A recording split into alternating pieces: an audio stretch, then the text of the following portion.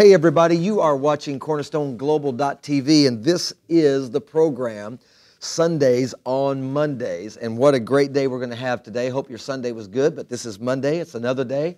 And our special guest today is going to be banning Liebscher from Jesus Culture. You're going to hear some Jesus Culture worship. We're going to be talking about relevant events that apply to our nation, to young people.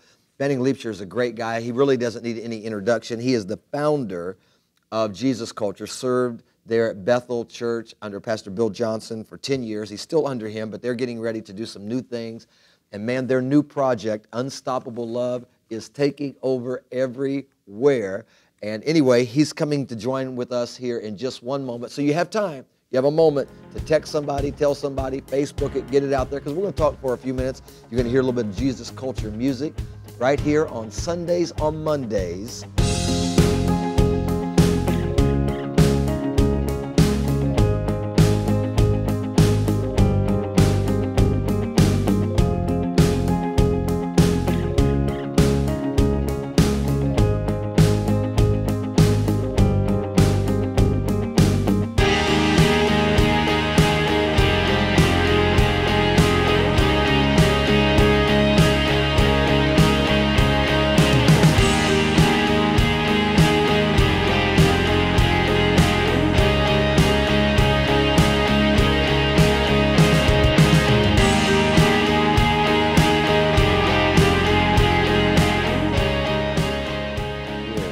Like, where did the whole Jesus Culture thing come out of?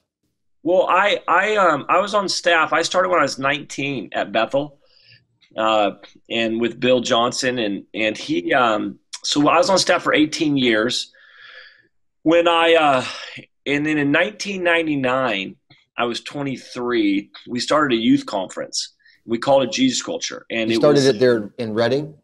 Yeah, in Reading. So we did just kind of a youth conference for the church. And, you know, we had, I think I counted volunteers, everybody. We had like 500 come, and we were stoked. Sure.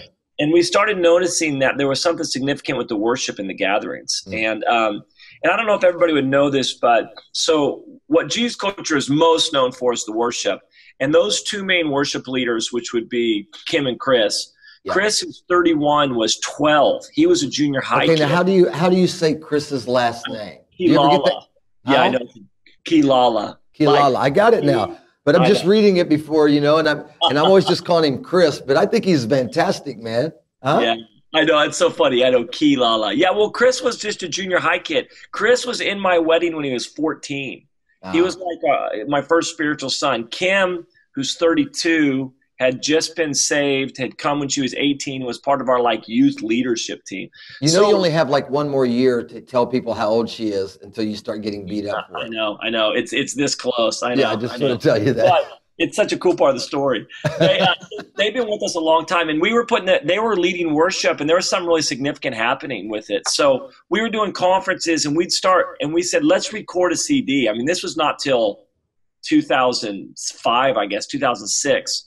We said, let's record what's going on in worship in these gatherings. It was powerful. We always had a sense that God's really showing up powerfully in worship. And so we started recording some CDs, and somebody stuck a video up on YouTube, and then it just kind of blew up from there. So, well, man, it's crazy. And I'm so glad that you guys have recorded it. And it's been so great for everybody everywhere. I mean, it's just, you know, it's really, it's something that calls people to a higher level, and it's saying something. You know, it's not just good music, it's great music, but it's saying something. And I mean, you guys you're just everywhere. I think I went to the Jesus Culture Facebook page the other day, and you guys are like pushing like 2 million friends, man. It's bizarre. It's bizarre. And I still just feel like a youth pastor with a handful of youth leaders who are trying to figure out how to Yeah. But how great is that, man? So the thing is, you know, your passion is really to lead like a prayer movement. A lot of people may not know that. Like, well, ultimately, what I want to see happen is nations transformed and cities saved. What we're really passionate about is seeing cities saved and nations transformed. In order to see that happen, what we know is we felt called to ignite a prayer movement, to ignite worship in the hearts of people, and ultimately to raise up leaders that carry the presence of God and flood the earth with them. So prayer is a huge part of that for us. Well, as you're going around, are you seeing signs of revival? And I say this because you have people that are pessimistic, people that are optimistic, people saying that we're falling apart, people saying that we're going. What's your take on what you're saying? Yeah, it's interesting because many people are discouraged by the state of what's happening. I tell them at some level they're hanging out with the wrong people. Yeah, right. It's very weird. Like, of course, if you look at America, there are definitely some things. Obviously, you don't have to be prophetic to understand. Sure, just have to pay attention. Yeah, that there are some dark things going on. But at the same time, I've been around a generation now. We've been working with youth and young adults for the past 20 years. I've never seen the level of hunger. Yeah. I've never seen the level of consecration. I've never seen the level of commitment. And I am not exaggerating, because we'll go on tours and go hit 10 cities. We did 3 tours this last spring. Every city we go to, every city, the hunger and the passion for God. Yeah. It's electric. And okay, so what can churches do to facilitate that? What can churches do to say, okay, if young people are hungry, what can we do about that? Well, yeah, it's a great question. I think that we have to make room for God encounters. I think for me, I got lit up because I encountered the presence of God. Yeah. And I think that everybody wants to give themselves to the cause of Christ in the earth. Everybody wants to be passionate for God, but we kind of get disconnected from that. And I think that when we allow people to enter into the presence of God, again, I'm for organization, I'm for programs, I'm for all that type of stuff. But at the end of the day, we believe if people are not encountering God in our ministry, we're not doing our job. If they walk away talking about how great the music was or how great the lights were, whatever else, they have to encounter God. And when they encounter God, something gets awakened inside of them. Yeah. The reality is if we're going to see a nation awakened, our lives have to be awakened. Yeah. And so our lives are awakened when we encounter God. And what we're finding is this, that this generation, they are saying yes fully to God. And I'm telling you, I'm with them and I'm seeing it. They are giving themselves fully. And they're saying, I will give myself to the cause of Christ in the earth. But it's coming because they're encountering the yes that Jesus has for them. The reality is we first loved him because he first loved us. We cannot love him apart from encountering his love. And when we encounter the yes that Jesus has for us, really encounter that in his presence. Okay, well, let me pick the side of the coin. Let me pick the side of the coin here that just to play the advocate, not the devil's advocate, but just the other side. I'm with you. Because what I'm hearing, because you and I have had conversations about multi-generational ministry, and both of us believe in that. Yes. And sometimes the thing that I hear from existing leadership in churches is that, yes, the young people are excited. They want to have room for God, but some of them don't want to really be planted. They want to go to 2 or 3 different 4 churches, or some of them want to sign up but not show up, or the same kind of things. So what are we going to say to bridge this generation gap? Well, listen, let me say one thing. Let me just give you some context for us. The message that we preach, that I believe ultimately it's Mordecai's fathering Esther's that save nations. Okay. That it's Moses and Joshua connected that see victory. So the reality is I can call a generation to be passionate for God. If they are not connected to fathers and mothers, it will be short-lived and it won't work. Sure. And the other thing that we see is there's been a swing where, purpose-driven life.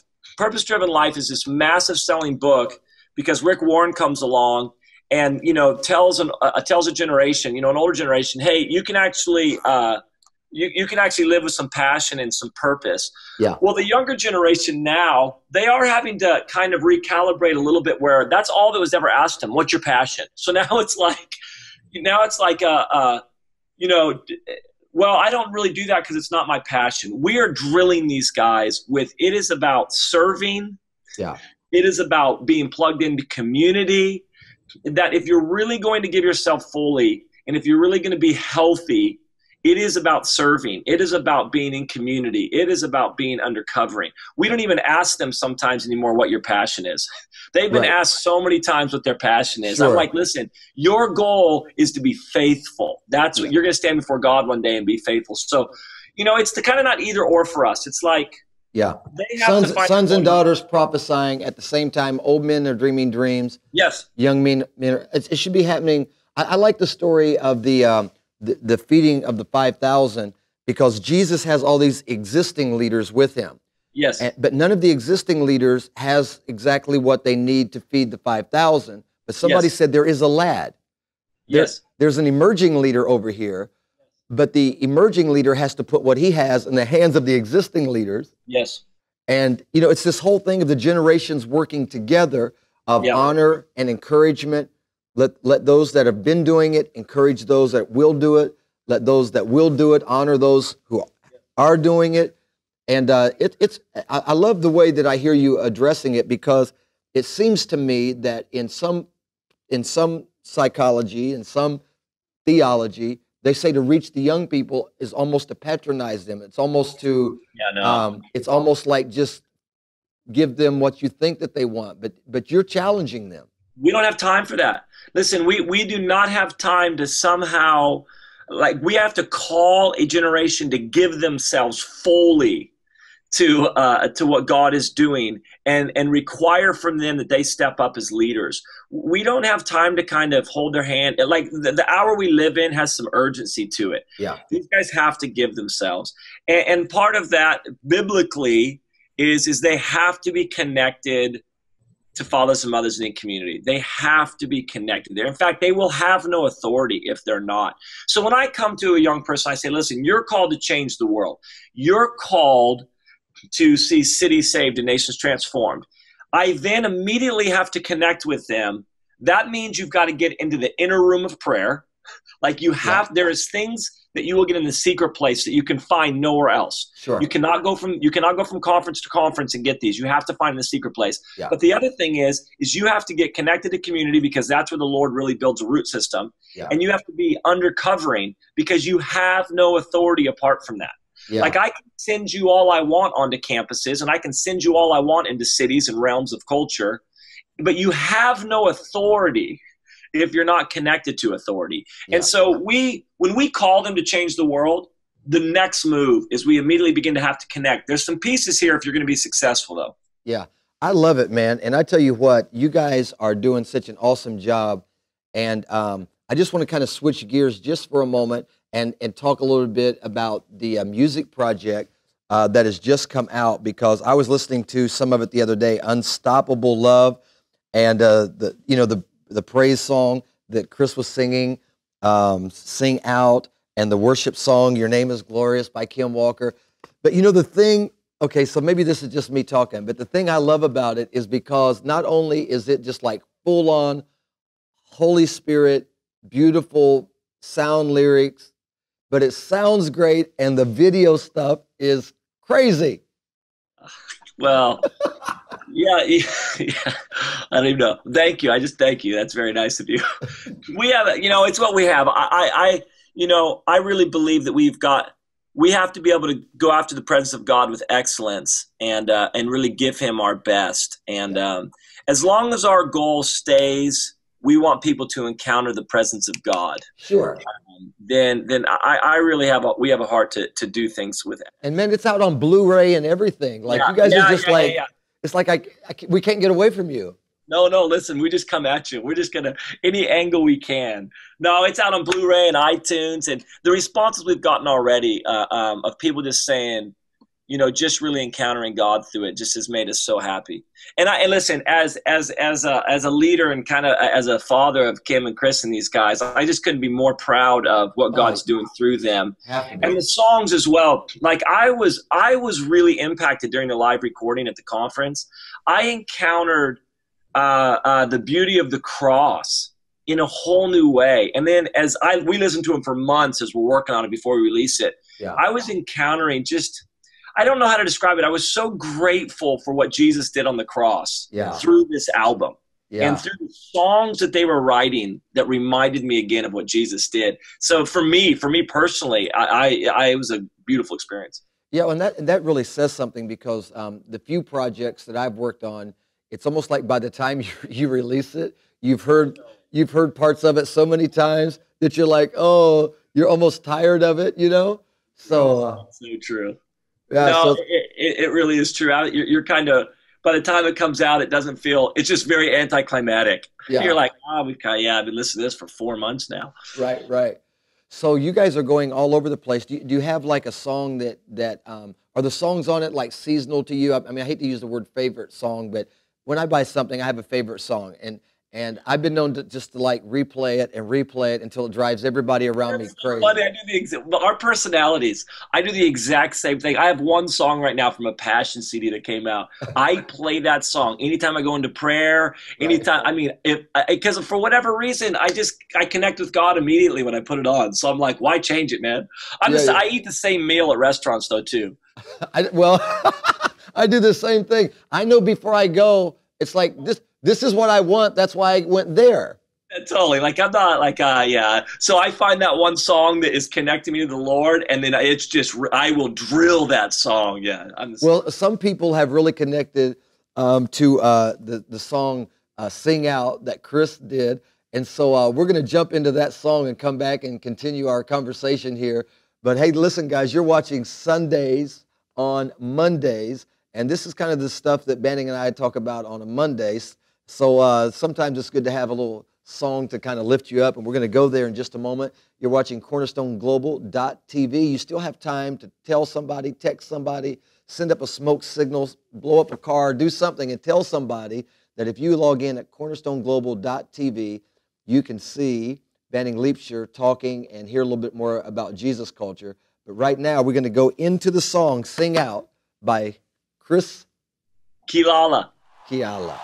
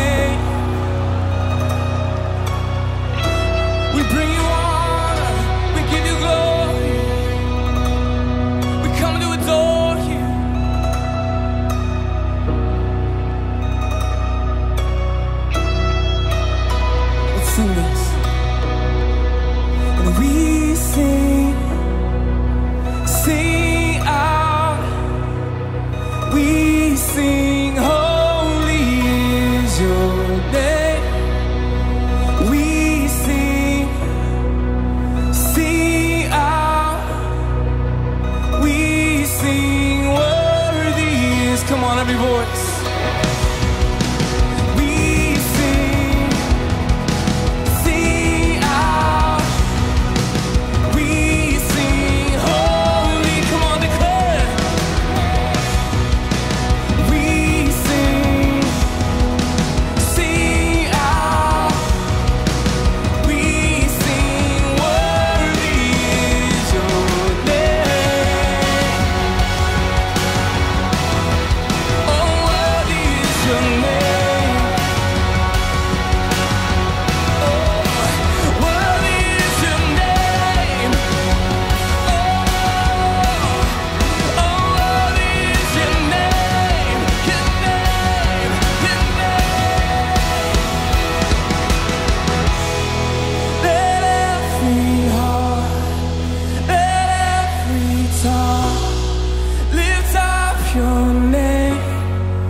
With all creation sing, let earth resound with heaven's praise, and with one voice, let all creation sing.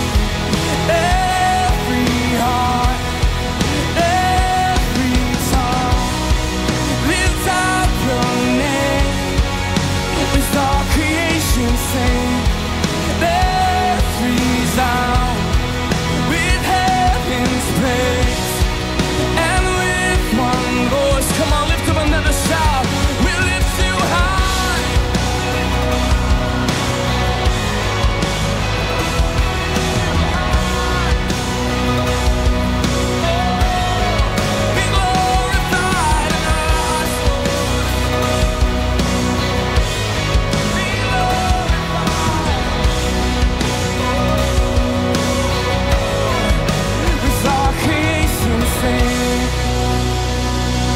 Lift him up tonight.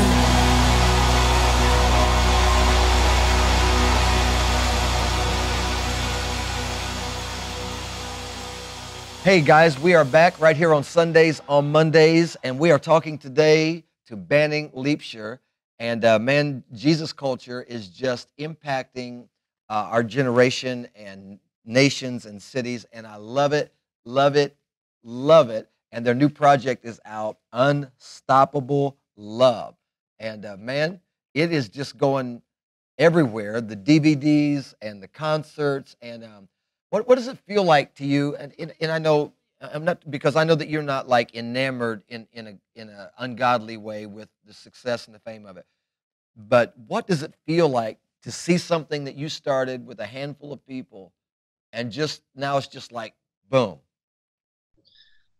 Wow, it's super humbling for sure. I mean, it's a lot of fun. It really is a lot of fun. Like we get out with people and we see them worshiping God and giving themselves and going out in their campuses and schools and cities, and it's a lot of fun. Like I'm like, this is what I was born for. But it's really humbling as well, just to kind of see the response, the impact, or the reports that we get around the world, like around the world, that people send us reports about stuff that's happened to our ministry. And so, you know, it's fun. We narrowed our life down a while ago to, I want to do family, my personal family. I want to do family really well, and I want to get together with some friends and change the world. And that's what it feels like. It's been a blast to be able to, the people that we work with, I just consider friends. We're out changing the world, and it's been fun and humbling at the same time. That's exciting. So how are you adjusting to this concept of now pastoring? Well, you know, we came out of a youth group. So I was part of a local church for 18 years. And Jesus culture was really birthed out of a youth group. Like we were just, I was a youth pastor. I had a handful of youth leaders and some youth kids. And we're like, hey, what can we do in the nations? What can we do in America to mobilize a generation? So it feels good now to kind of get back to our roots. Isn't fully accurate, but to get back to that roots of, we're local church people. At the end of the day, we don't want to be itinerant ministers. We want to export fruit. So when we say we want to raise up leaders that impact every realm of culture, I don't just want to preach that. We want to be doing that. When we say we want to raise up a community of worshipers, when we want to raise up prayer, all that type of stuff. I want there to be local fruit impacting a local city. So for us, we're pretty excited about it, and it fits hand in hand with what we want to do. And for us, everything we do is about strengthening the local church. Right. Like if what we're doing isn't strengthening the local church and leaders, I don't want to do it. So it's exciting to get back. We're excited to be in Sacramento and do this. Yeah. Well, let me ask you this question, because this is something that some of our guests have talked about from time to time, because we're very much the same way in believing that all of the art should be used and music should be used, and that God is not calling everyone, though He's calling all of us to be a part of a faith community and local church. He's not calling all of us. Some of us serve secularly or in the marketplace, entertainment, sports, politics, the arts, all those things. There seems to be a tension, and maybe even more so in California, because California has its own kind of culture that sometimes is a little bit kind of easy believism. And then you have this draw into the arts, and I see some leaders kind of capitulating to the culture, like, okay, well, that's just what you do, and others that are trying to just, like, fight the culture. So how is it that we embrace on both sides, the person and the church, the people who are called into arts, entertainment, media, politics, athletics, and yet challenge them to be also local church people? Yeah, well, I would say this. First of all, we're called, this is what I believe. I believe that when Jesus said you're to disciple nations, He wasn't talking to a few select people. He wasn't talking to a few select people to stand behind pulpits to write books. He was talking to the body of Christ. So the call to lead or disciple nations is not an elite group. It's for everyone. So 100% of the people that will come to our church are called to lead and change the world. 97% of them will not do it the way I do it from behind a pulpit. Right. They're not called to lead from behind a pulpit. Right. They're called to lead in culture and society, which means as a church, we have to get better at sending. That our definition of success cannot be how many people we gather on Sunday, but how many people we send on Sunday. Yeah. We say this at our own conferences. I love that people come to our conferences. My favorite part is when they leave. Sure. Like what I love is that they're going back into their city. So we have to. But the local church piece. So I want to raise up leaders, and I want to send them into culture in the city, carrying the presence of God with revival to see transformation. The reality is, though, I want to send leaders that are healthy and whole. Yeah. And healthy, whole leaders come from community. Yeah. You find wholeness, you find health, you find courage. You find all that type of stuff is found in community. Independence and isolation are absolute killers for believers. And how long do we have to see that until we actually believe that? It just is. And so this independent thing that's in America, where it's like I'm on my own and I only need me and I don't need people and I don't like it when somebody tells me what to do, or the messiness of community. I mean, community's messy. It just is. I love it when people say, me and Jesus just have church in our house. Just not accurate. It's not biblical. Sure. Like you can't, that phrase of like, it's just me and Jesus. Yeah. I'm like, listen, I understand what you're saying. It's just not biblical. He didn't set it up with just you two.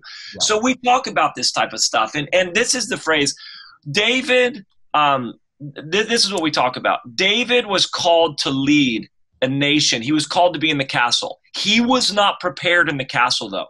Right. He was prepared in the field, that inner room of prayer by himself with Jesus. He was prepared by serving, by really learning to serve, a king that wasn't a great king, but learning to serve. And then he was thrown into a cave with a whole bunch of messed up men and had to go figure out community. So this whole thing of like, I want to be in the castle. I'm like, listen, you've got to go through the process of community.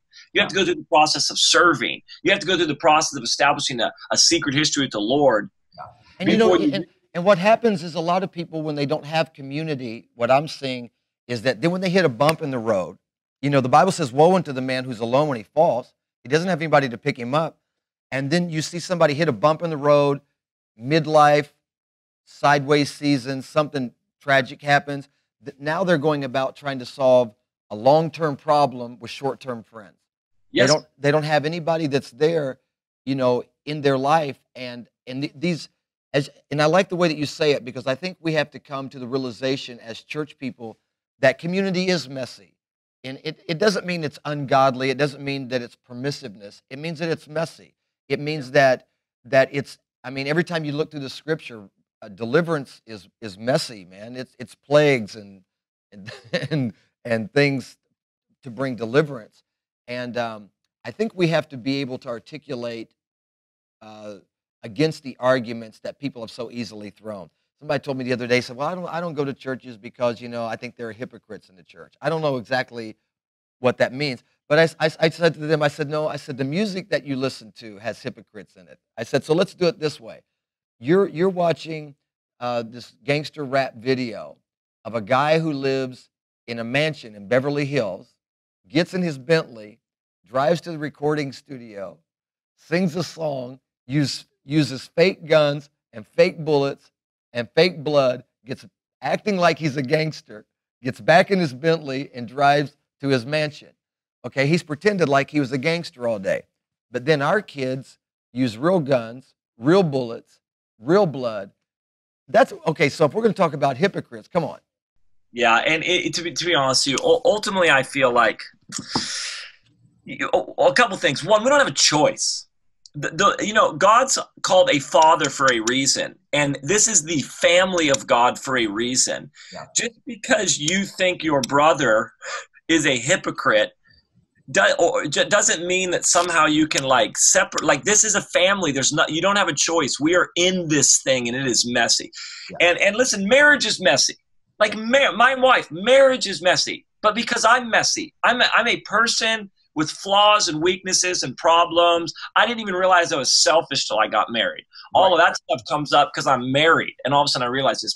And then when you have kids. Yeah, one is I don't think we have an option. The Lord's not giving us an option to like, well, they are hypocrites, therefore I disconnect. Yeah. That doesn't work. But the second thing is in 1 Peter 5:5 it says, he's talking to elders, and then he goes, younger people, submit yourselves to your elders. And then he goes to everybody. Be submitted to one another, and be clothed with humility. For God resists the proud but gives grace to the humble. The concept is that when I submit my life to elders, when I submit my life to community, it's actually an act of humility. Sure. And the reason why it's an act of humility is because it's humiliating. Like it's a messy part of things. But what happens is when I clothe myself with humility by making the hard choice of community, by being around people that are messed up, by being around people that have flaws, by being around people that have weaknesses, by experiencing my own, when I stay in that connection though, grace comes into my life because there's humility there. And as much as I don't want to, this is going to sound harsh, but it's the truth. Whenever we disconnect from community, it's ultimately pride. Whatever you want to say about it, even when I say there are hypocrites there, I am positioning myself above them and saying I don't deal with that. Yeah, I'm greater than they are. Yeah. Yes, and so I position myself. Anytime I'm critical, even of leadership or whatever else, I am saying I would do it better than you would. And I think why it becomes dangerous is because actually submitting to all of that is the way that we honor God. Because when we are critical of leadership, and it doesn't mean that we can't have dialogue and all. We're not talking about that. I'm talking about that critical spirit. Yeah, when we have that spirit like that, what we're really saying is, I don't like God's choice. I don't like who God chose to do this. He should have chose me to do it. And I mean, I know, man, this conversation needs to be had and heard so many times, because the way that we teach it here is that God has only created one system in which for your faith to continue, and that system is called fellowship. If you take the heart out of the body, it cannot exist for long. If you take the plant out of the ground, it cannot exist for long, because that's the system that God gave for it. And what are we going to do? And there's strength. And one of the things we talk about is, and really for me is, my heart is for people. And so when I say, listen, you've got to get plugged into community and family, it's really because as messy as it is, it works. Sure. There are blessings and benefits from community. There is strength that comes from community. One of the things we talk about, there's many aspects, but one of them is is many times when people are disconnected from community. And listen, make no mistake about it. One of the enemy's, one of his main goal is to get you to disconnect from community. Yeah. Because when you are isolated, you are a massive target for discouragement. Because one of the main ways we stay encouraged is through community. But one of the things that gets happened when we get disconnected from community is we disconnect ourselves from the voice of God. It's very interesting. It's not the only way he speaks, but if you read scripture, one of the main ways God speaks is through people. Right. It's through people. Right. And so many times people tell me, just God feels silent right now. And I'm like, God's not silent right now. He's speaking through community that you're not connected to. Yeah. So God sticks his voice in that imperfect person and requires you to be in relationship with them to hear what he's saying. Yeah. We don't like it. It's humbling. And lots of times they don't even say it right, with the right attitude sometimes. Yeah. But that's the part for me. And then yet at the same time, the good news about that is that God will sometimes use you in the community to say a word of encouragement. And how cool is that when you have an unction or an inspiration or a leading, when you feel God saying, go to that person and just let them know you love them, encourage them. Or don't say anything, just put your arms around them. Or they're going through a tough time. Just go over there and tell them you're standing with them. And you don't have to get all up in their business, but just let them know you're standing with them. That's called family. Yeah. That's family. That's how this thing's set up. It's not just me and Jesus. Well, listen, I want to give just a break. Then we'll come back for the end of this. This great worship song that Kim Walker leads called Your Name is Glorious. Man, it had something on it, eh? I know. I felt the same thing. In fact, I told him, I said, this song right here, guys, there's an anointing and a power on this song. Well, we're going to have to let you guys hear this, and I'm coming back with Benning. This is Kim Walker, and Your Name is Glorious.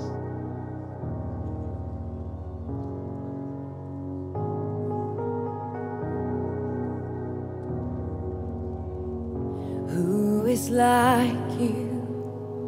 Took the sin of the world on your shoulders. You did it so willingly. God, the price you paid will forever be enough. And the life you gave, yeah, you gave it all for love. Your name is glorious. We lift you up higher, higher. Come see what God has done and lift him up higher, higher.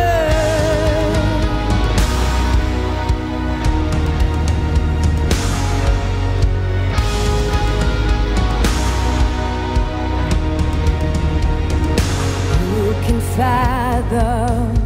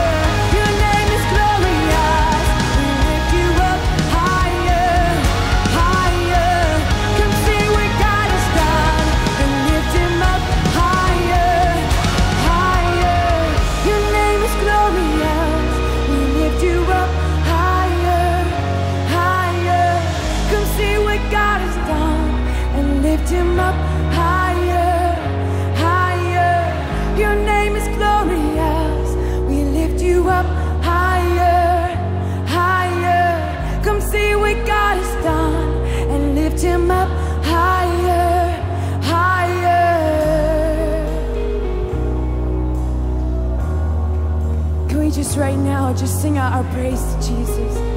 Sing out in your own words, in your own way. Lift him up, lift him up, lift him up.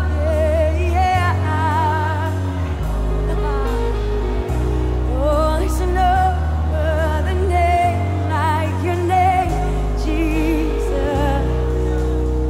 Yeah, yeah. We lift you up, God.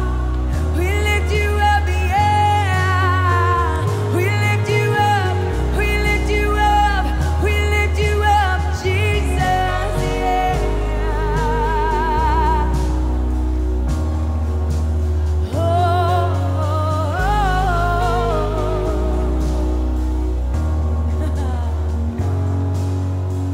Your name is glorious. We lift you up higher, higher. Come see what God has done and lift him up higher, higher. Your name is glorious. We lift you up higher, higher. Come see what God has done and lift him up higher, higher.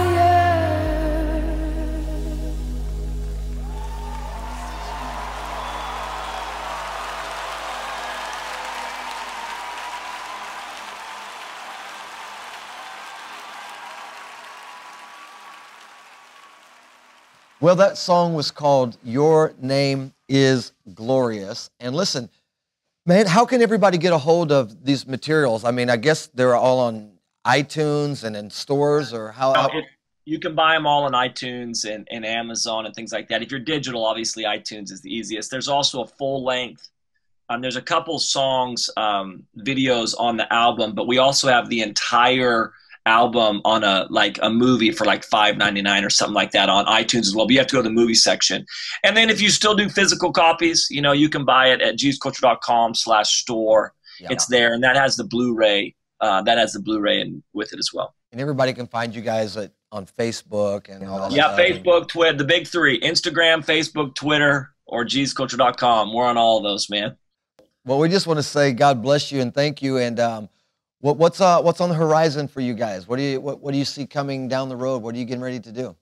Yeah, well, we have this summer we're doing 3 conferences. We'll be in Minneapolis, we'll be in Los Angeles, and we'll be in Atlanta. So we've got in June, July, August, we'll do 3 summer conferences, just going across the nation, gathering with people. Excited about those, what's happening. And then we launched the church, man. We launched the church this September. We'll go out and do a few gatherings this fall as well, and some stuff in the UK. Well, but our real focus right now is these conferences this summer, and then launching this local church. That's going to be so awesome. And this might be a good moment just to let everyone know that Jesus Culture is going to be here at Cornerstone Church on a Friday night during our Heaven on Earth conference, and it's going to be crazy.